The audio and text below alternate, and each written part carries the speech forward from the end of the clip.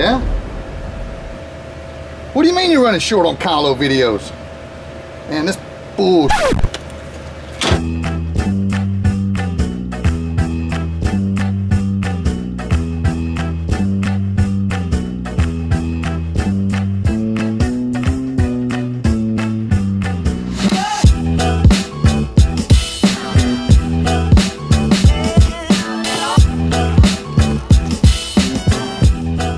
Hey guys, seems like some of you are thinking maybe I fell off the face of the earth or something. I feel like I need to explain, I guess, where I've been and what's been going on. We took a family trip to the beach.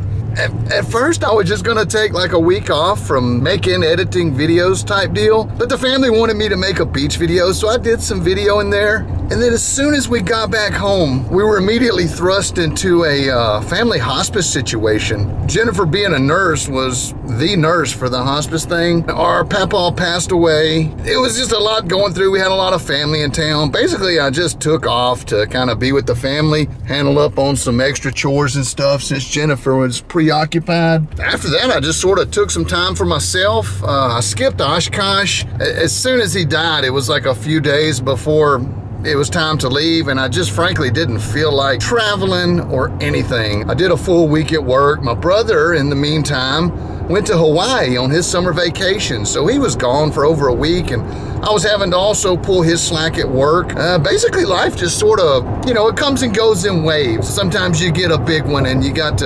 reprioritize some things, and that's sort of what happened. I was cooking ribs down at the Lake Arlen Country Store. Couldn't resist it. Go down here to the lake, look around, have a picnic, eat me some ribs. They're delicious too.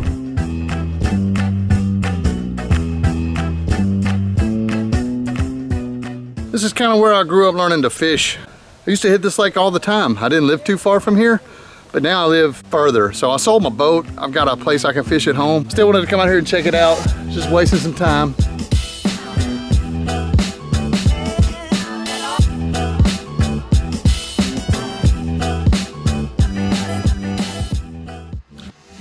This right here was a time lapse I was trying to do of the sunset one evening.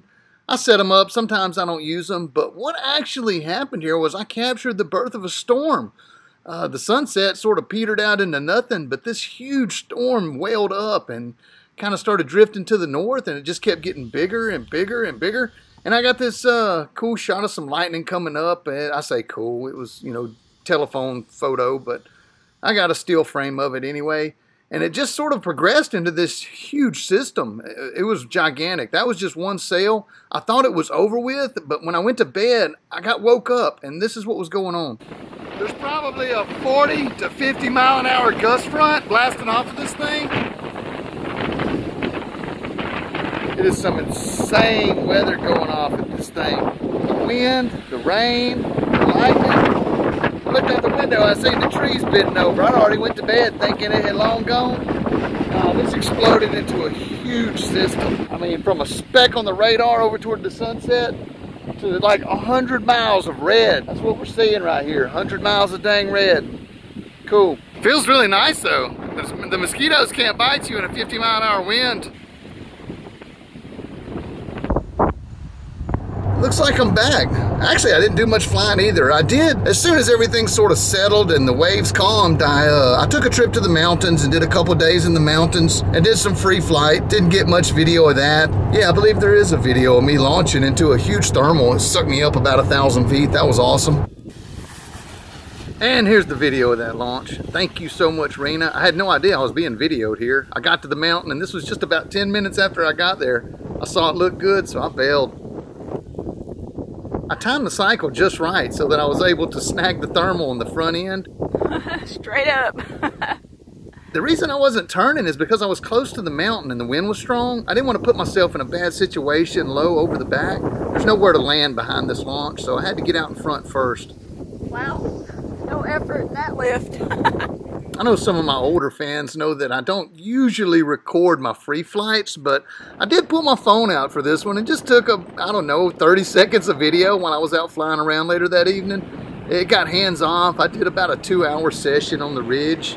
What a good day. It was just a good day. Hands off, I was just enjoying it. Kylo needed this, y'all. I guess I'm back. This is sort of my first installment. So the next couple videos are gonna be sort of like, you know, Pulp Fiction, back in time, rewind, whatever, back and forth. Just ignore the timeline on the next couple of videos. It's gonna be, I guess this next section is Woody had asked a question on Facebook specifically to me about, I think, what I had learned being an instructor for a while. So it was too windy to fly one day and I just sort of rambled around about instruction. I don't even know if I actually answered the question, Woody. Sorry about that. But here you go. Hey, dogs. What y'all doing? Some thoughts on paramotor paragliding instruction. I'm a tourist of the sky. I have to use machines and wings to fly. It's an acquired skill, and I'm constantly trying to hone that skill, get better, do things properly, safely, you know, make good decisions. It's just all about making good decisions. And when you're teaching someone to fly, you're trying to teach them how to make good decisions. There's a progression to it, and everybody follows the progression at a different pace, I guess. Some people, it takes, you know, 3 lessons to even learn how to clip in. Some people, by their first day, they're ready to fly because they've got the skills. I've seen it both ways. Some people may never grasp it. It's just variable. The wind is honking today, so I'm not gonna try to fly. I could, I guess, but I just don't think it will be fun. I'm having more fun just cruising around the block on this thing right here. Oh my gosh, I think my dogs are chasing me. Let me turn around. Can't have the dogs over here at the neighbors. They try to kill the neighbor's cat every time. Come on, we're going back home. The Doberman speed, the wiener dog speed. Instructors, I guess, are just like doctors or police officers or anything. There's all kinds, there's all flavors. Some are just in it for the money. Some are just in it. Some have been in it since the beginning. Some just got in it and lack experience. I don't know, man. It's tough to put into words. I don't even know if I'm a good instructor or not. I don't know. I just try to do right and show right and teach right. But the teacher-student relationship is heavily biased toward the student. They're the ones putting in the work. They're the ones going through the motions. You know, having the experience to see someone doing something wrong and correcting them on it, that's what I do and what I see. Hopefully I help people. That's really the goal, is to help people do this thing safely and effectively. And I've gained enough knowledge in my time, and I'm able to pass that on, even not in an instructor-student environment, just like somebody on the mountains. Like, hey man, if you'll do this, it works better. Kind of the same thing you were asking in your question, Woody, about, I guess I've got enough experience to effectively teach any part of the paramotor journey. And you know, there's people better than me, but I just love it, man. I just love it. I'm happy to help. Holler at me if you need me. Much love, guys. Kyle out.